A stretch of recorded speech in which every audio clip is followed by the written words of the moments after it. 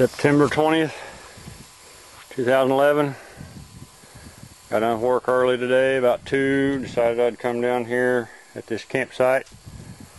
I walked that cow trail the other night. I went up there and looked around a little, dug, no luck at all. So I decided to come back down where I very first started on the edge of this ditch. The rain's helped. It's making it a little more bearable, and things ain't real deep.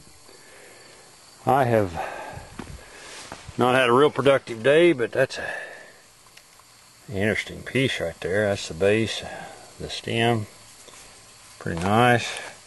This, I don't know, I'm going to wash it up. This tip here has been worked. It's like a T-drill or something, I don't know. And of course the edge of one. Got that down there about 2 foot deep. Something's already, I don't understand how that got down there that deep. It's a dandy. Anyway, I was just picking away here, and that dude just flew out of there. I don't know what it is. I'm not sure if the base is busted. I don't know. I hope it's all... Oh, looky, looky, looky. Yeah, baby. Whew. Hot dog, look at that. Ain't that a cutie little airhead? My.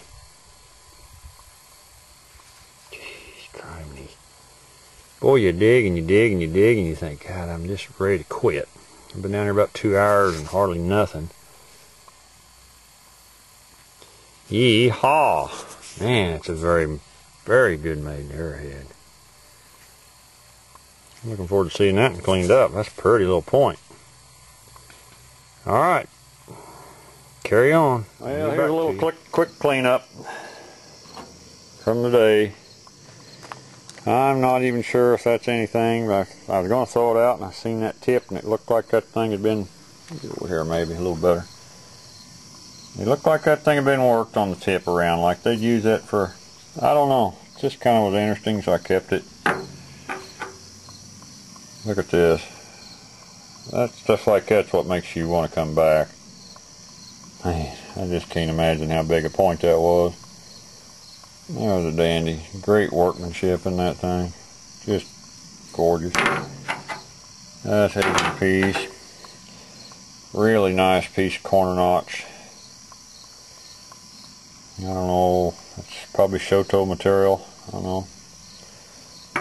All this stuff is pretty much in the same hole, and then there's that little cricket on the tip.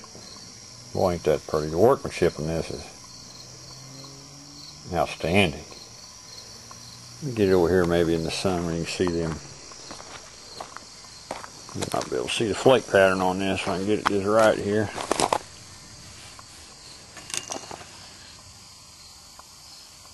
Gives you an idea how good a workmanship that thing was.